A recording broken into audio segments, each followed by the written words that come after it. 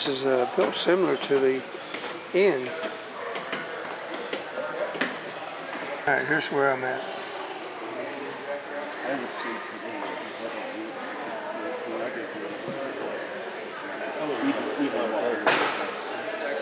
So we came up this road right here.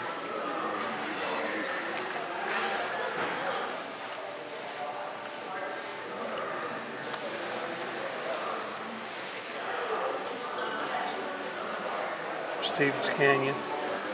There's Box Canyon.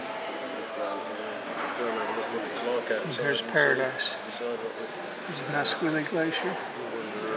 Quartz Glacier.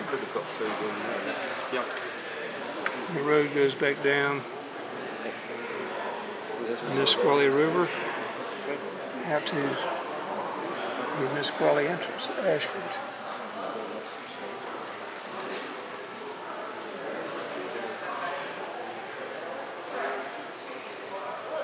Got a balcony with a view that you can't see today. It's a nice building.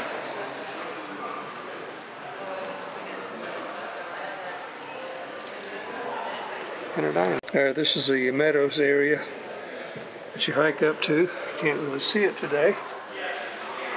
It's built kind of like the inn.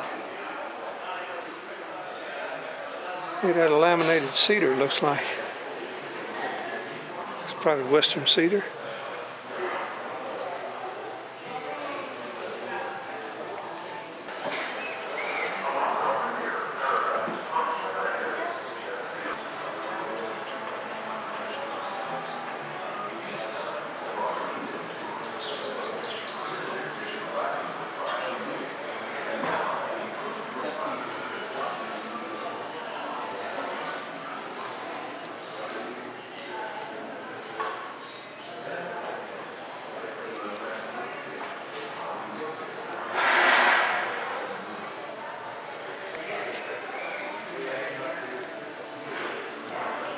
Debris flow hazard zone. Just a few generations ago, newcomers began arriving, bringing new technologies and new ways of living. Many came to log, mine, and farm. Others were drawn to the mountain itself. Many looked at wilderness as something to be conquered or tamed. In 1870, Hazard Stevens and P.B. Van Trump became the first of the new settlers to summit the mountain, passing close to where we are now. They were awed by what they found. Immediately about the mountain, on every side, deep gorges falling off precipitously, thousands of feet. A great field of ice and snow which covered the crown of the mountain overhung these gorges and was continually breaking off in immense masses, which fell with the roar of thunder. The whole scene was sublimely awful. Just 14 years later, the Longmire family founded the tourism trade at Mount Rainier by erecting the first buildings at the mineral springs on the southwestern slope of the mountain. The business took hold. Paradise was about to undergo a dramatic transformation. In 1899, at the dawn of a new century, Congress created Mount Rainier National Park, the country's 5th national park. Visitors began to flock to Mount Rainier, especially Paradise.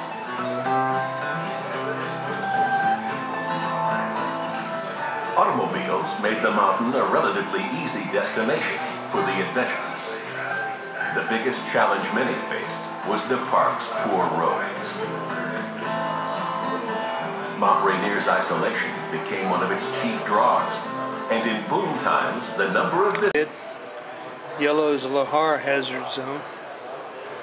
Ashford, Puyallup River, all the way down to Tacoma.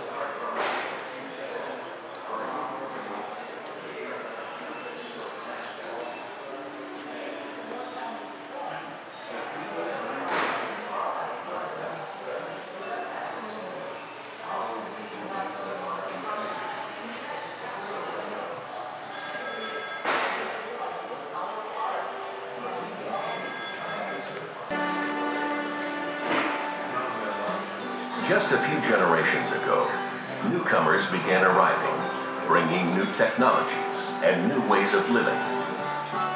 Many came to log, mine, and farm. Others were drawn to the mountain itself.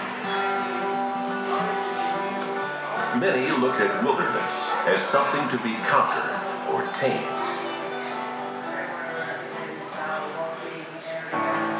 In 1870, Hazard Stevens and P.B. Van Trump became the first of the new settlers to summit the mountain, passing close to where we are now. They were awed by what they found. Immediately about the mountain, on every side, deep gorges falling off precipitously, thousands of feet. A great field of ice and snow which covered the crown of the mountain overhung these gorges and was continually breaking off in immense masses which fell with the roar of thunder. The whole scene was sublimely awful.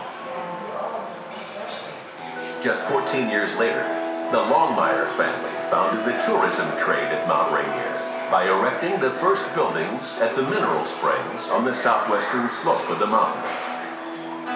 The business took hold.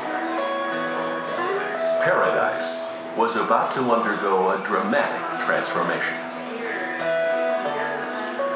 In 1899, at the dawn of a new century, Congress created Mount Rainier National Park, the country's 5th national park. Visitors began to flock to Mount Rainier, especially Paradise.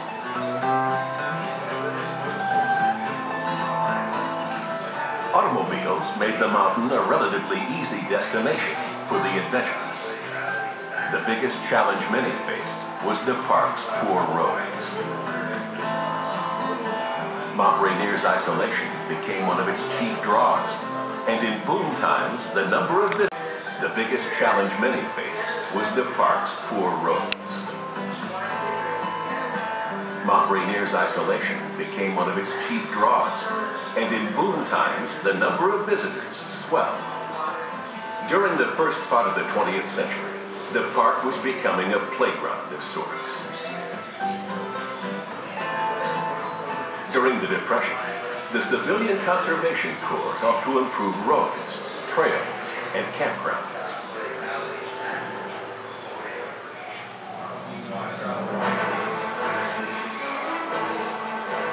World War II brought a sudden change to the park. Tourism plummeted, but the mountain was ideal for another use.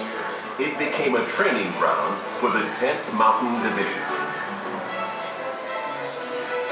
Up on Mount Rainier, Paradise is humming with activity as skier soldiers practice a unique style of combat.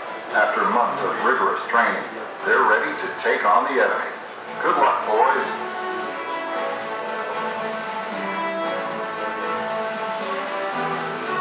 Peacetime brought renewed tourism. Visitors had been driving to the park for years, and now improved roads and more reliable vehicles led to a boom in car tourism. It all seemed new and exciting. Skiing was taking off as a sport, and visitors jammed into every parking space on busy weekends.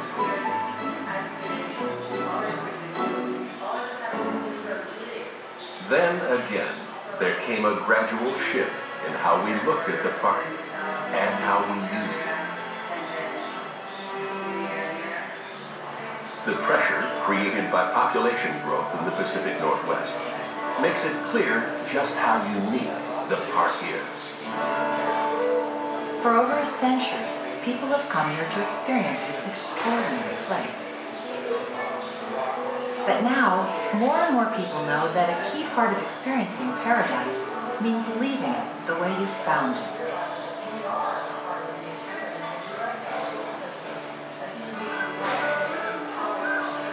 Visitors now recognize that for all its power and beauty, Paradise is also fragile.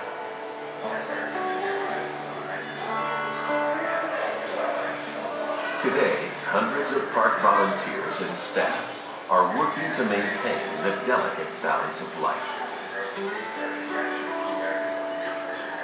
The people who created the park left us a gift. How will people use the park in the future? No one knows. But we can choose how to use the park today and how we will leave it for the future. We are Northwest Coast Native Americans. We have a connection to Mount Rainier. If we can't relate to our land or our people, what do we have? I'm here to just take care of it and pass it on to the next generation. Imagine a park where the next generation will gain as much pleasure and inspiration